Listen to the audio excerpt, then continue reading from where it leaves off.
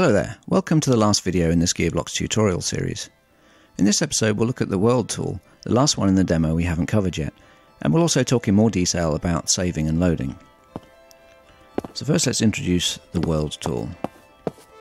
So if we select it, you can see all of the constructions currently in the world, including the player character, which is just another construction.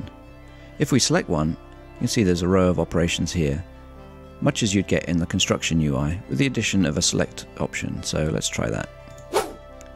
So there you can see you can select a construction from anywhere in the world.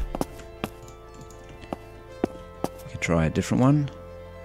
Let's select this one. You can see we can freeze and unfreeze that like that. You can select multiple constructions. If you do that, some operations won't be available, but we can still freeze and unfreeze these together, or turn on their part behaviors and turn them off, like that.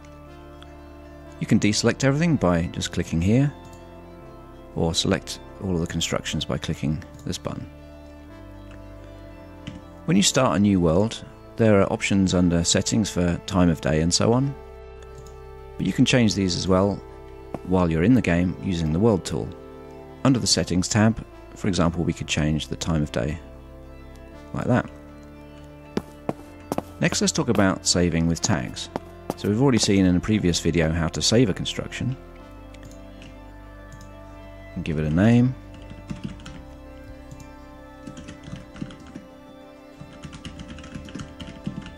But this time we'll also give it a tag. Like that. Let's have a look at the saved constructions. And you can see that this one has that tag now. If you select a tag up here, it will filter out all the other constructions, only showing the ones with that tag. If we take a look at the built-in example constructions, we can try here as well. So if we select this tag, only the constructions with that tag will show, and you can select multiple tags as well. So now any construction with one or other or both of those tags will show, but if we change to match all, then they have to have both tags. So tags are a good way to organize your saves and categorize everything. Next, let's talk about saving the world versus saving a construction. So we've already just seen how to save a construction, but if you want to save the entire scene or the entire world, you can do that here.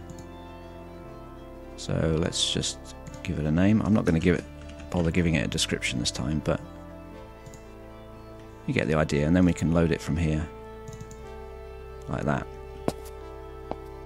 Okay, well that's it for this one, just a short video this time. Thanks for making it all the way to the end of this tutorial series.